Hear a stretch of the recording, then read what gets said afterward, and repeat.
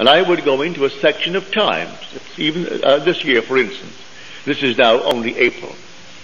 I put myself in Christmas.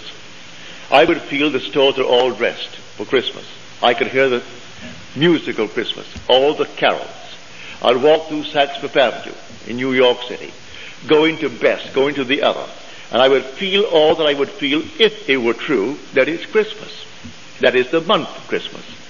And then when I feel that it's all Christmas, then I would feel that things are as I desire them to be back in the month, say, of March or July, which was certainly not Christmassy.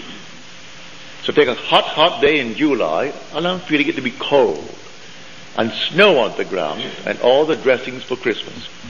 And then I would open my eyes and bounce back and shock myself, because it seemed so real to me that when I came back and opened my eyes upon July and it's hot, I thought, now, are you kidding yourself? No, when I went forward in time, quite normally, waiting out the days, the months, to the month of December, things happened as I actually had assumed that they would.